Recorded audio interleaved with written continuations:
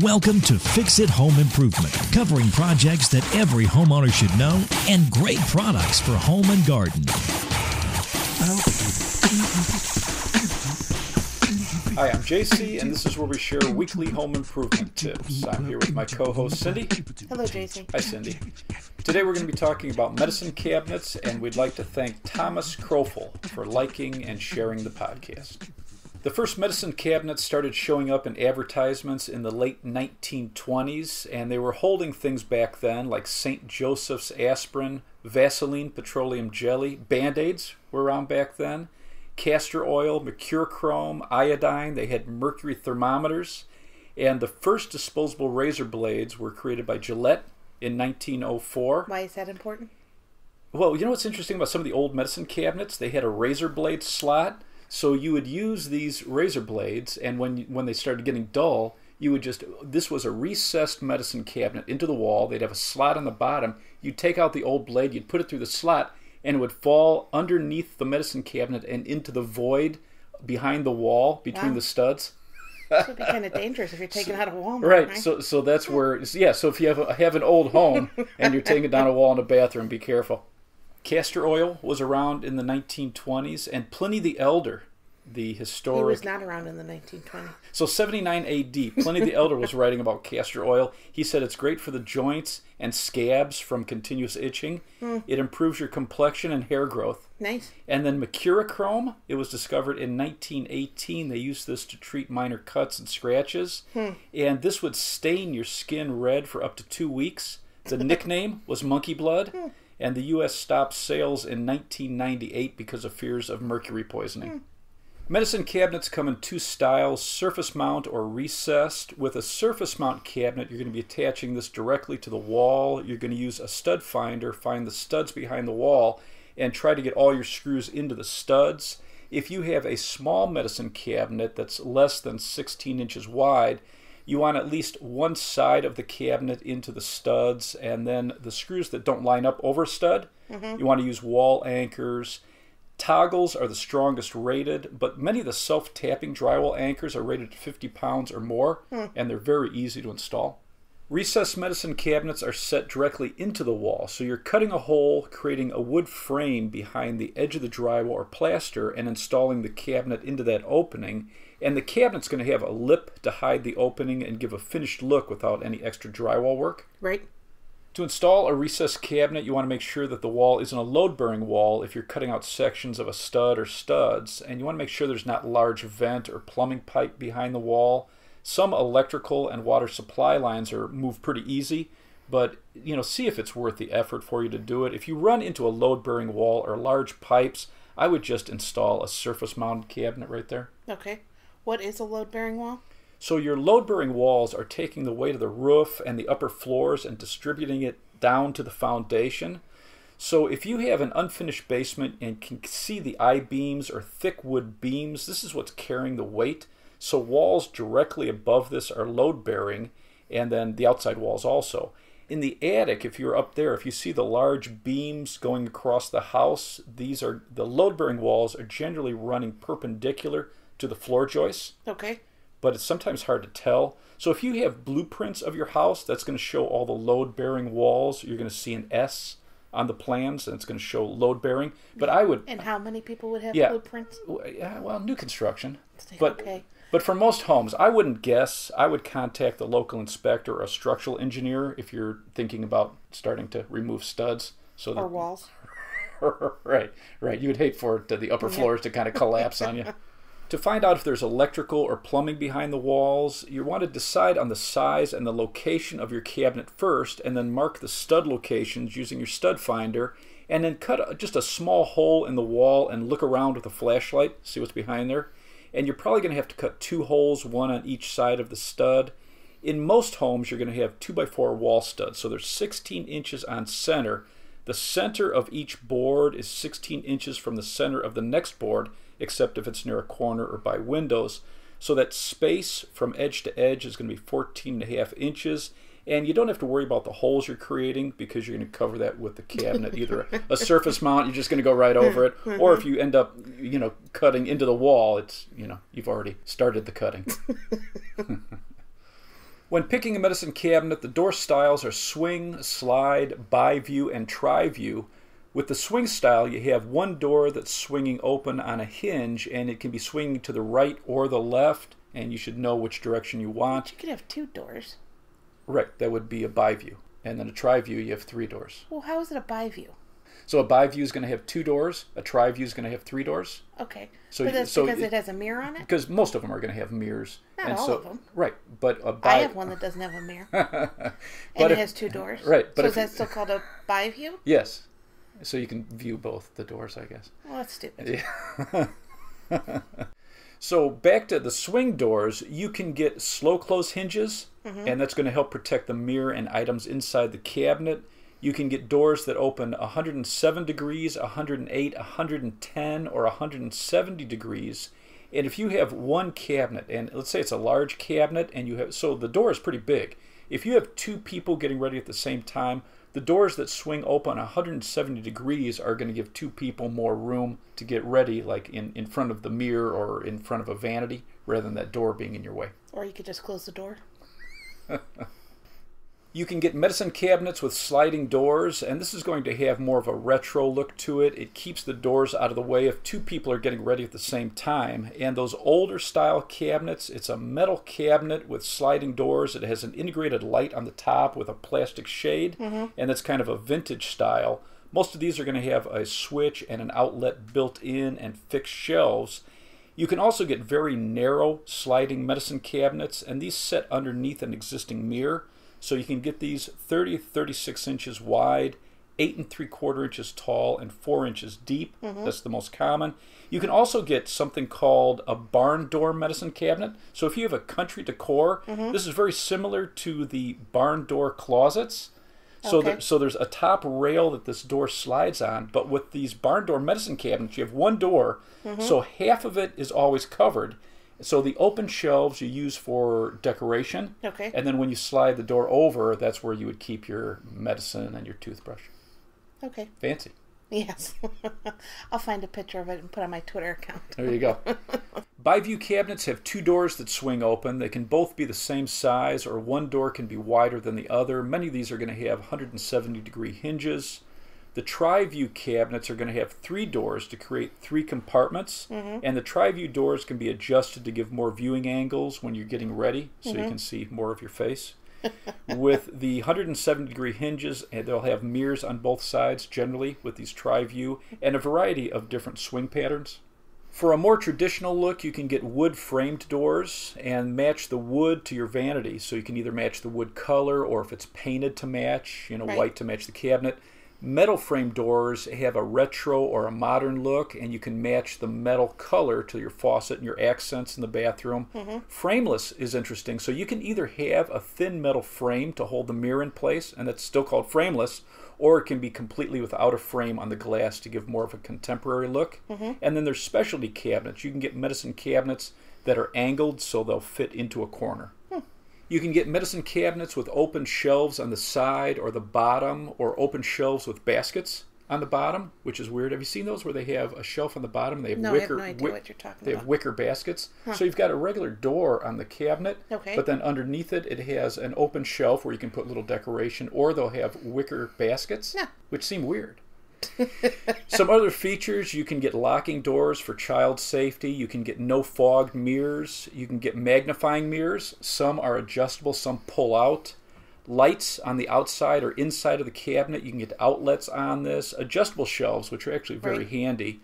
Adjustable hinges, and then you can have mirrors on the inside of the doors, the back side, and also the back side of the cabinet.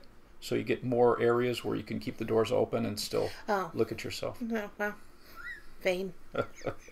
You can get them in aluminum, plastic, wood, composite bodies. Aluminum's nice because it just doesn't corrode as easily.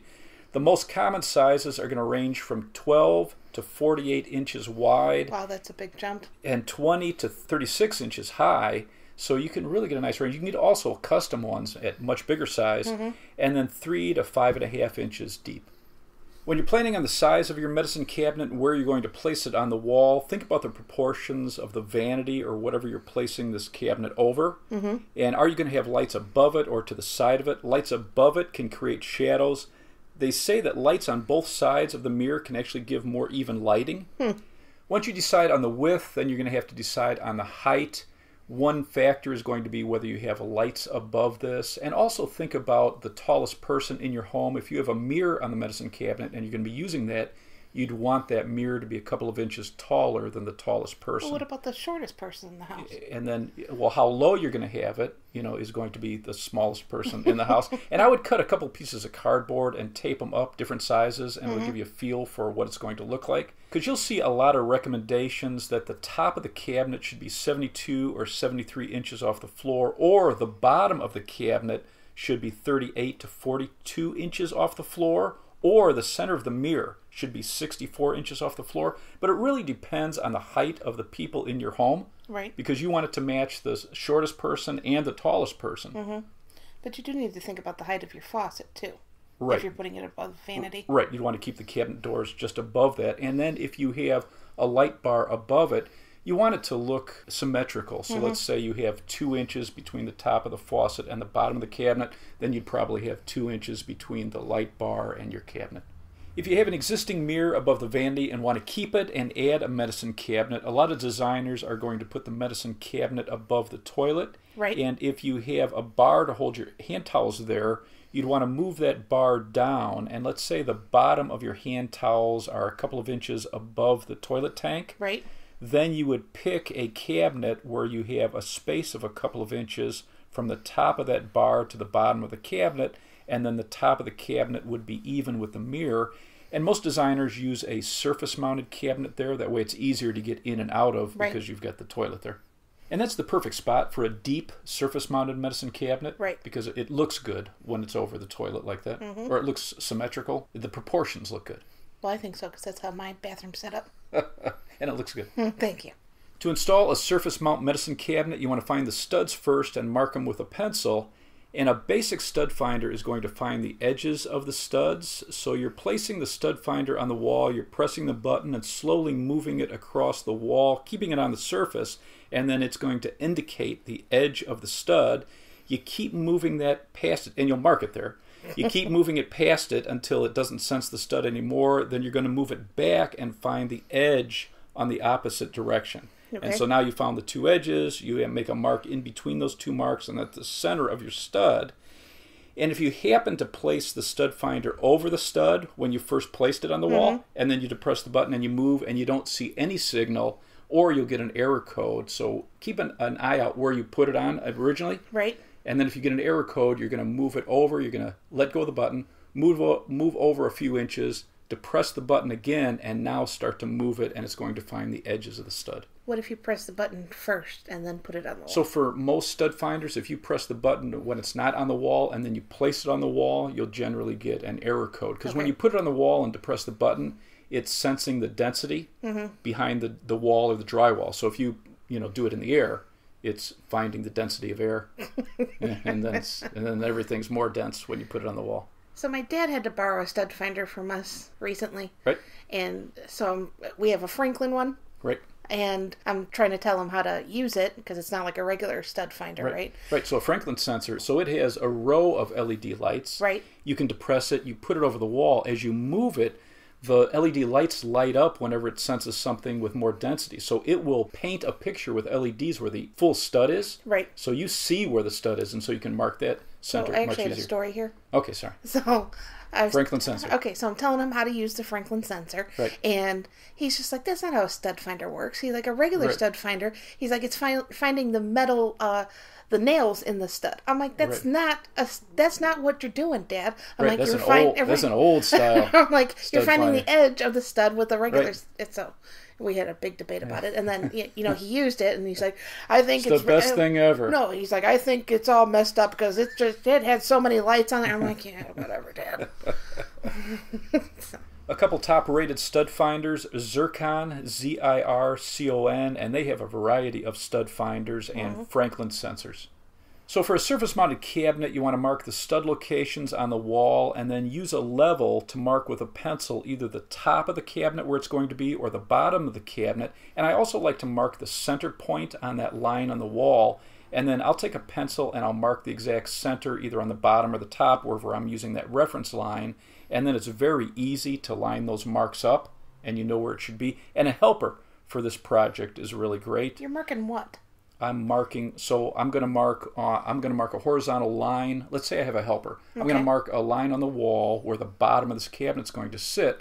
I'm going to make a little pencil mark where the center of the cabinet is, and then on the bottom of the cabinet, I'll have a little You're mark. You're writing on the cabinet? Yes, with a pencil that you can erase. Okay, so I watched a video where they put a piece of masking tape or painter's tape on the cabinet and then marked that instead of writing on your brand new cabinet. Always use painter's tape. Wow, what a great idea. On the wall and your cabinet, of course. And then you line that up, and it's very easy. For small cabinets where you're screwing into just one stud, make sure that you get into the stud. You're going to use wall anchors for the other screws. For wider cabinets, have all your screws into the studs. And on your cabinet, you're going to have a nailing strip on the top or the bottom inside the cabinet, or you're going to have pre-drilled holes. And have a helper line up your cabinet, get your first screw in, and then use a level just to confirm it that it's level before you put the rest of the screws in. If you have a large cabinet or you're working alone, and you're going to hate this, you can screw a 1x4 on the wall where the top edge of that 1x4 is going to be the bottom of the cabinet. That way you can rest it on it so that you can screw in your cabinet. Then you're going to have to compound and paint those holes. and I can't think of a way we could use tape for that. No. But you could also, another thing that I've done is pre-drill some pilot holes where I know, so I'm going to, let's say I have pre-drilled holes in my cabinet. I line my cabinet up where I want it. I'm going to mark the wall. I'm going to pre-drill, and then I'm going to start running my screws into the cabinet. So just about 1/4 of an inch of the screw extends. Then I lift up my cabinet so that the tips of the screws drop into those pre-drilled holes on my wall. And now I know it's perfectly where I want it. That little bit of the screw is going to help hold it up while I'm holding the cabinet with one hand, and then I can finish screwing it in with the other if you're doing it by yourself. And then you don't have the 1x4 where you have to patch and paint. If you're installing a recessed cabinet and you're replacing an existing one, you're going to remove the screws from the sides inside the old cabinet. If you have electric in there, you're going to turn off the breaker to that circuit, remove any light bulbs or cover plates. You want to loosen the cable clamps or nuts from fittings so the cabinet can be pulled away. If you're installing a recessed medicine cabinet into a wall and there's nothing there, so you have to cut into the wall, you're going to create a template or use the cabinet to mark the outline of the hole you're going to create. You're going to use a stud finder to mark the stud locations, and then you're going to use a drywall saw and cut out a couple small holes so you can see if there's any electric or plumbing behind the wall. Make sure you turn off the electric to the bathroom when you're doing this project, so you don't want to accidentally tie into electric. For most projects, you'll have to remove a section of the stud. So you cut out the drywall. You're going to use a razor knife to cut the drywall just above the stud. And then to cut out the stud, you can use a reciprocating saw or a hand saw. You're going to be careful not to cut through the wall on the opposite side of the stud. Yeah, that would be bad. And then when you pull that section of the stud, you're going to pull out, sometimes you're going to pull out a nail or a screw from the other side, so you might have to do some drywall repair on the other side of that. Sometimes you can slide a hacksaw. So if you take a leather glove and grab just a hacksaw blade, sometimes you can wedge it behind the 2x4 and that opposite drywall and work it up. And there's usually, because you're only cutting out a small section, you're only going to find 1 or 2 screws or nails, and then you can cut those out like that if you want to try to eliminate some drywall work. And we're making sure this is a non-load-bearing wall before we start cutting out sections of a stud. But once the hole is cut, you're going to use 2x4s for most homes to create a frame around the edges of the opening. You can use construction adhesive on the edge of the 2x4s to help secure it to the drywall.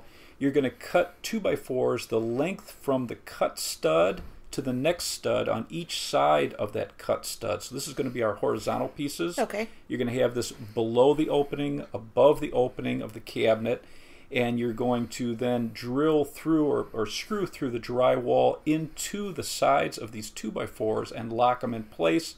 And then you're going to screw down into that stud that we cut. So I would pre-drill a pilot hole at a 45-degree angle so that we're tying those together. And then we're going to cut 2 vertical pieces to frame the sides of the hole. and that's going to give us a place to screw the cabinet into. You want to screw this into those horizontal pieces too, so you're going to pre-drill at a 45-degree angle so that you can tie this all together. And for this type of work, an impact driver really makes it easy to screw, the wood in without, it slipping, especially using one hand. One other thing, when you're putting these horizontal pieces in, sometimes you need to cut them very exact so they kind of wedge and hold. I sometimes take a screw to kind of use as a handle. So if you can visualize this long horizontal piece that we're going from stud to stud, and not long, I mean it's going to be 14 and a half inches, but I put a screw just slightly into the wood on top, and that just kind of gives me something to hold on to while I'm tapping it down with a hammer to get it perfectly horizontal. Okay. Once you have your frame built, you're going to put your medicine cabinet into this opening, and you should have pre-drilled pilot holes on the inside of the cabinet that you're going to use screws and hold it in place. If you have a cabinet with electric, you're going to need to make room or drill holes for the wiring, but check the installation instructions before you start for your model. And another tip, if you're putting a surface-mounted cabinet over a tiled surface, you want to make sure that you're drilling pilot holes in the tile first, and you want to make sure that you're using a tile bit. You want to go very slow so you don't overheat the bit. Some of the top-rated multi-purpose bits for tile are from R2, it's ARTU, Bosch, BOSCH, and Irwin, IRWIN. If you don't want to do any of this work, there's something really cool by the Zenith Home Corporation. They have something's called a bathroom space saver. So it's a cabinet that you build around your toilet, and it just sets above your toilet. It's freestanding. So it's pretty cool. There's none of this worrying about drilling and holes or anything. Walls. Right? Yeah, forget it, man. So that's a cool thing to check out. There's another interesting website. It's called concealedcabinet.com. So they have recessed medicine cabinets with doors that holds either photos or art. So it looks like you have artwork on the wall, but it's actually a medicine cabinet. Ooh, fancy. That's secret, and you could hide your money back there. Restoration Hardware has a medicine cabinet made to look like a porthole on a boat. Oh, so cute. if you have a nautical theme in your bathroom. And Joanna Blau, it's Blau, she takes old washboards and turns them into medicine cabinets. And then Robern, it's ROBERN. They make a medicine cabinet with a 8-inch LED TV in the door. So that's the best.